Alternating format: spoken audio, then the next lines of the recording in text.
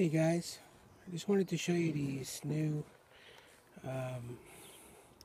hydroponic starters that I made. Basically, I just got these bins, these small little bins from Target, and I drilled some holes in them to accept the net cups and the rock wool.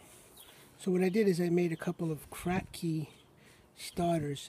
Now my intention here is not to let these go to fruition in these starters. This is just to start, in this case, 12 lettuce plants, while the others are growing in the other Rubbermaid bins that I made last time that you saw in my other videos.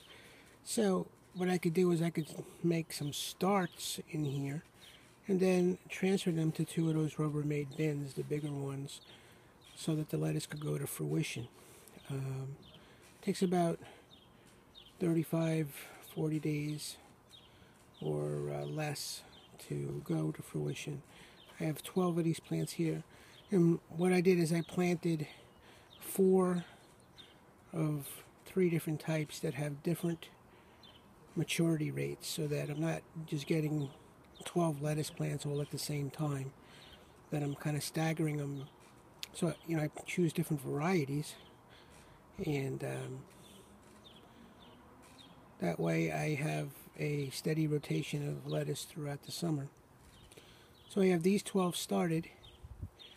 I have some other starts that I put into the ground, but these ones are going to be the hydroponic Kratky style that I've done before, and you guys have seen in my other videos how I've had some great success with that. So I just wanted to show you that idea I have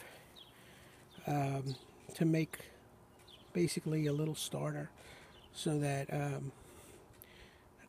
I have a smaller footprint and easier to deal with making some crop rotation of lettuce. Alright, yeah, real simple, small video, but thought it was cool. Figured I'd share. Alright, catch you guys later.